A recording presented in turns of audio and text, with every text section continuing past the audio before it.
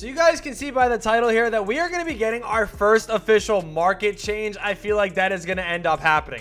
And the reason why I say this is our first official one, like, yes, we went through a week already of my team where we saw obviously the, limitless Steph and everything like that on day one. Then obviously a week later when those packs left, we saw the new packs that did feature Zion Williamson and all of them. 110%, like, yeah, like there was market moves that happened there. But this I feel like is going to be the very first official one, mainly because one, not only are we again 2 weeks into my team, but we are going to be getting a new set of players in this game. So you guys can see here, Season 1 players, Season 1 select players. This is going to be super important because these players are no longer going to be in the game. You guys can see people are already scooping up Grant Hill, okay? There is none up for Grant Hill right now as a buy now. And the reason why for this is, again, because this set is going to be dropping. So nobody knows right now what the lock-in is. However, there's going to be a second set. Now, when you get that second set or whatever, when you lock in whatever that second set is, and this set, I believe, you are going to be getting a free player, which is most likely going to be a pink diamond player, obviously. And we have no idea who it is. It could be somebody really good. It could be somebody really bad. I'm thinking it's going to be somebody pretty solid. And I think a lot of people are going to want to go ahead and lock in for this player. Now, there's going to be some market moves that I'm going to be talking about in this video. So if you guys want to see more videos like this throughout the year, when I think the market is going to take a huge dip or a huge rise, just drop a like on this video. And also, if you guys are new, be sure to consider hitting that subscribe button as well. So actually, let me get rid of that sub goal. Didn't even realize it's still on my overlay from streaming. I do stream every day on Twitch too, so feel free to pull up there. But anyway, Grant Hill, like I said, already barely any of them up. So let's take a look. Paul Silas here. Now, these guys, obviously, there's going to be a lot more. Like, there's a lot more, or there's less value, I feel like, with some of these cards. You guys can see Del Curry still holding a little bit of value. Now, here is my thing with these cards, okay? As of right now, if we get to a point where a lot of people, or if this lock-in becomes really good, these cards are going to start getting scooped up. And the reason why they're going to start getting scooped up a lot is because they're not going to be in the game anymore. They're going to get taken out of packs, and that Season 1 Select Set 2 is officially going to be the players in packs. So we should be also seeing, I would assume, XP with these guys. I mean, I don't know because we didn't get XP with these ones, so maybe the second set gets XP. I don't know. But either way, people are going to want to start picking up these cards. So the value on a lot of these cards are going to start to rise. Now, again, that is why the only amethyst in here is still, or now, might be going for over 100k MT. There's still a shot that these don't sell or whatever, which I don't think that they will realistically as of right now. But depending on who this lock-in is, there's a reason why I'm making this video on Wednesday, because I want you guys to capitalize on this now versus dropping this when the promo gets announced and everything like that. So I would be wary with these cards. I would definitely scoop these guys up because, like I said, their value could definitely jump up. And even if, if they don't, you're really not taking a huge hit on some of these cards. I mean, if I'm being completely honest, like, what's the worst that happens? You lose 1,000 MT here, 1,000 MT there, like, whatever. But if these cards all start jumping up to 3-4k MT, like, you can actually make some pretty good profit out of not locking in this set. So I definitely recommend these sets. Don't matter. The Volume 1 sets are already locked in. This is like I said, the Season 1 Select one. There's a reason why it says Mystery Player for the final card in the set, technically, and also the card that you're locking in for. So it'll be interesting to see what happens there. But also, some other cards that I think are going to be rising and crashing are going to be these guys right here. Now, first things first, I actually just talked about this in my mistakes video. Steph Curry, 300k for the pink diamond version. I do think he's still sitting around 350 to 400k though. But the thing about pink diamond Steph, right? Like, he is definitely one of the best point guards in the game. But as we see my team and as we see, what happens and everything, guys like Steph Curry, but I don't say guys like Steph Curry, but guys in the first promo of the year always go through this, right? Dominique is over 100k, right? Who is spending over 100k for Dominique Wilkins when there is a bunch of Evo cards that are going to do the exact same thing he is doing? I don't know why this one has originally owner on it. That's actually kind of crazy. Hey guys, if you guys need any online or offline grinding, be sure to hit up Rose NBA, 100% legit and reliable. The link to his Twitter will be in the description down below, so be sure to go hit him up now.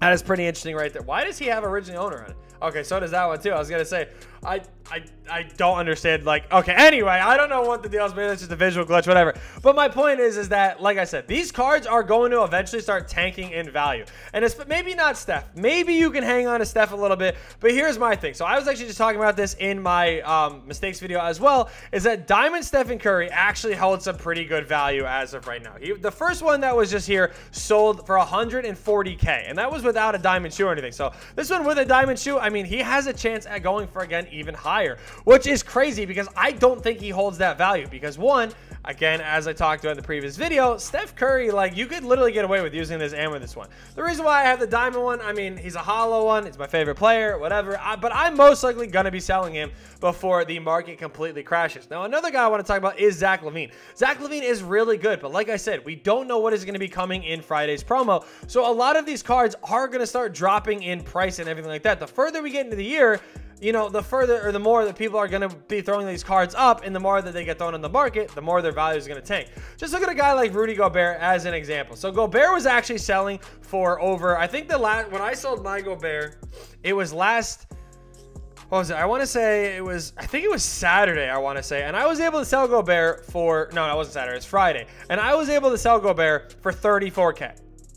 I already saw Gobert for under 20K. Let's just go ahead and take a look and see what we, you know, what he's really going for. So 18K, still nothing there yet. So he's looking like he's going for around 20K MT, unless that one was a snipe. So no, he is going for around 20K MT. So already a 14K drop off. And again, we are going to be seeing that again with guys like, you know, the diamond version of Steph and all of those guys. So even if you're maybe like, all right, well, I'm going to hang on to the pink diamond, that's fine. But for those of you that have diamond Steph, take advantage of that value while you guys can. Same thing with LaVine, same thing with Gobert. Shades of promo. I mean, DeAndre Jordan I have for XP, but I'm going to get rid of him. John Morant, Blake Griffin. Ja's going for almost 300K. Absolutely insane. Blake, again, probably going for around 150K. I think Blake is going to be the first pink diamond that starts just tanking in value. I'm not saying he's going to become a buy now yet, but no, I lied. Dominique Wilkins would definitely become a buy now. But my point is that I do think that these cards are going to slowly start dropping in value. Even in this intensity promo, pink diamond Zion. Zion is a tank, so I would hold off on selling him. I mean, Zion, like I said, is definitely a tank. And Vince, same thing. Pink diamonds are kind of hard to judge right now, but I do think some of the value on these guys, especially like Ben Wallace, the diamond Zion Williamson, Oladipo, I think a lot of these cards are going to start decreasing in value. Like Oladipo right now is over 100K MT. Does he stay there though? Like say in this next promo, we release and we get a... I'm trying to think of like who we could really get. Say we ended up getting like a T-Mac or a Kobe or a Jordan. Any of those guys, I promise you, is going to destroy the value of these cards. So you don't want to be caught behind. You guys want to be taking advantage of this while this value is still high, and get the value out of these guys while you can. So hopefully, you know, those tips, again, do help you guys. Hopefully you guys are able to make some MT off of this. And if I'm wrong, then GG, I guess. But I genuinely, I'm normally pretty good at predicting how the market moves and everything like that. So again, this is the first official time that I feel like the market is going to change. So like I said, be wary, but I'm going to put my stuff up. So if I take an L, I'm taking an L with you guys. You know what I mean? So final thing I'm going to say too, I actually talked about this again in my mistake video, but right now the daily has a thing to sell badges, and they are all selling for at a minimum of I almost said 600K, at a minimum of 60K. So I actually, me personally, I'm not, you guys don't have to do this because there's definitely more value in certain badges versus others, but I'm gonna just take all my bronze badges and sell them for 600 MT right now, and just kind of capitalize on getting the MT out of them while I can, because like I said, there's definitely some badges that I feel like, you know, wouldn't normally sell that are going to end up selling now. Now, like I said, I could be underselling some of these for sure, but we're definitely going to take advantage of it. So I highly recommend that you guys do as well. Deadeye, I mean, yeah, there's one for 1,000 MT, one for 950. Like Deadeye is a badge you can hang on to. I definitely recommend hanging on to obviously the good badges and everything, like Dimer has a lot of value this year, but the bronze one, I mean, so even the bronze one right now is pretty low, so I'm gonna hang on to it. It still is Dimer, but I feel like a lot of these random badges you guys could definitely go ahead and look to cash out on. So like I said, take advantage, make some MT with me. Hopefully you guys listen, because a few of you guys, or not a few of you guys, but like last year when it came to the diamond contract selling and everything, I helped you guys out a ton, and that's what I'm trying to do again this year. So thank you guys so much for watching. I hope you guys did enjoy, and with that being said, I almost did my old intro, but yeah, peace.